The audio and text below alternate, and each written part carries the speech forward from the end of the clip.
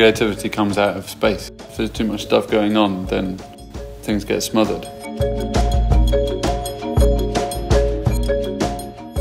If you're really genuinely improvising, that's actually for the audience.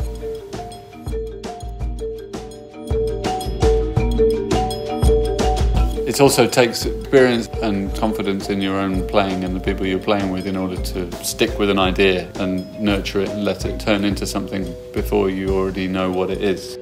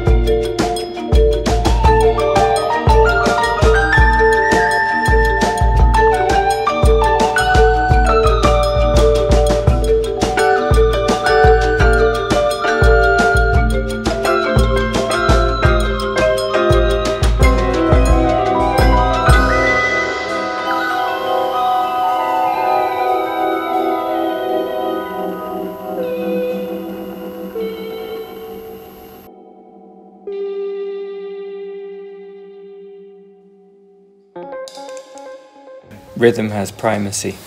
I'm thinking from a rhythmic perspective, first and foremost, because that's where the interaction all happens with the other instruments. But aren't you also thinking about shape and colour and texture and like intensity? Because it feels to me like you are, and that's definitely, I agree with you that rhythm, you know, if you had like a priority list of like rhythm, melody and harmony, I would put rhythm at the top, but I would put sound up there with it, because like sound and texture and colour, placement and all those things which get covered by phrasing, I think are like really important. It sounds to me like you're thinking in a very compositional way when you're playing.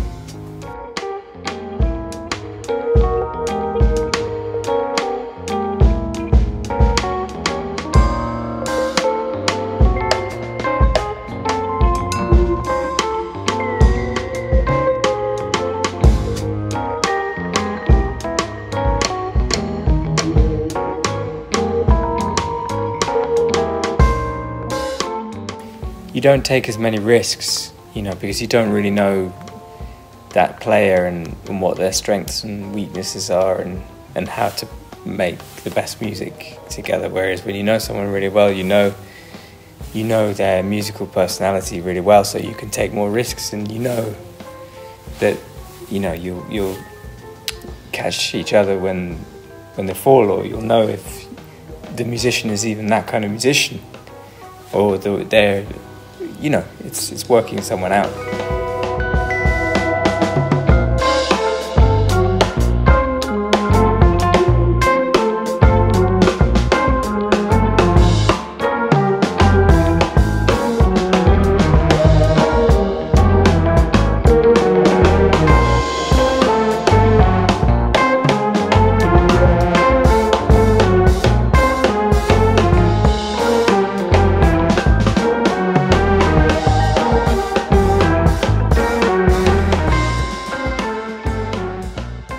To it, and there's an honesty to it. Like for me, that's kind of one of the biggest, most important things about this music is